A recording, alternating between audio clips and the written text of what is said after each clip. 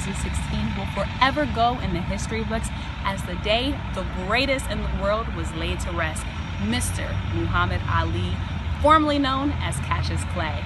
Today, the nation's capital has chosen to honor the king in a very special way. As you can see behind me, preparations are underway for a very special screening and viewing of When We Were Kings, the untold story of the Rumble in the Jungle. We're here in Southeast DC.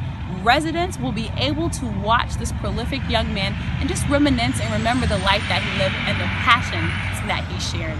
Personally, in my life, Muhammad Ali is what enabled me to want to be a sports broadcaster, to never be afraid and to always speak up for what's right. And I'm really excited to get to talk with people today to see what Ali meant to them in their lives. As we have seen this whole entire week, people have been pouring in the love and support. And earlier during the funeral procession, we saw people running with the champ in the funeral procession. We saw people throwing flowers and showing gratitudes of love.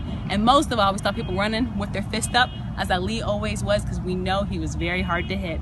And boy, was he pretty. But again, right here in Washington, D.C., I'm Kelsey Cannon Nelson for Fox Sports Radio, 1340 AM, a free screening open to residents. There will be water and popcorn. It's all brought to you guys by Vince DC. Looking forward to seeing you guys. And now I would like to take you to a special tribute that we created for the champion.